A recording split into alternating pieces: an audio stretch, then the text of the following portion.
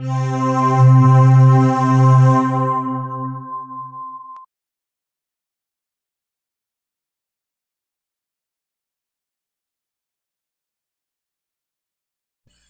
everybody, what's up? This is Rich. In this video I'm going to show you how to get better screen resolution from Ubuntu Linux using Virtualbox and Windows XP. This will probably also work in Windows Vista and Windows 2000 as well. I am using the latest version of Virtualbox, which is available at virtualbox.org. This is version 2.1.4. It's called SunXVM Virtualbox. And I have an Ubuntu machine running here. Let me just minimize this. Now, what most of you will run into the problem of is that when you install an Ubuntu system in Windows XP is that you only get a maximum of an 800 by 600 resolution. If we go to System Preferences and then Screen Resolution, that's all we have, 800 and 640 by 480. So how do we get this bigger? How do we get the screen resolution to 1024 and above? Well, the way to do it is simply by installing what's called guest editions from Virtualbox, and I'll show you how that's done. First of all, we press the right control key to escape the window, and then we click Devices. There's Machine, Devices, and Help. I click Devices and then install Guest Editions. This will actually mount a virtual optical disc. It's going to state that this medium contains software intended to be automatically started. Would you like to run it? Now, I've tried this before and it didn't work. So what I actually had to do is run it via the command line. And this is actually very easy to do. We just click on Applications, Accessories, and then Terminal.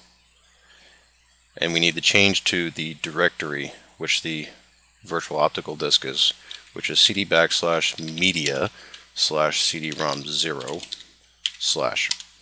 And then we're in the directory media cd-rom0. Then I do a directory listing, ls-l. And the green ones are the ones you want to pay attention to. We have VBox Linux editions for AMD64, x86, AMD64, .exe, and x86.exe. The one we want to pay attention to is VBox Linux editions -x86.run. To run this, all you have to do is type sudo /, and this has to be very particular to case here. It's capital V, capital B, OX, capital L, INUX, capital A, DDITIONS, -x86.run. And then we run that. You have to put a sudo in front of that because it has to be run with administrator permissions, otherwise it will spit back an error at you. And then it's going to prompt you to reboot. After that, you press enter to install it. It will do so. It will prompt you to reboot, and you go ahead and do so.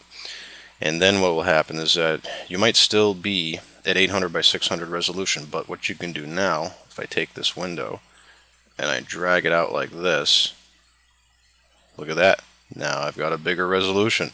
If I go to System Preferences and Screen Resolution, it's now at 1240 by 701. Kind of a weird resolution, but whatever you size the window to is what the resolution will be. So now when I go to websites, if I go to PCMech.com for example, everything works the way it's supposed to.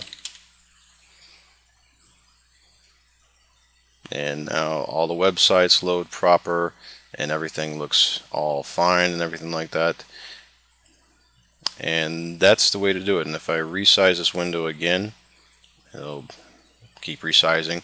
Also, you can do full screen with this point. I can't really show it in this capture video by pressing when it says press the host key is the right control key in your keyboard. So if you do host key F as in Fox, like control, basically it's right control F, you'll go full screen, and then you can use this session in a full screen mode, and it works pretty darn good.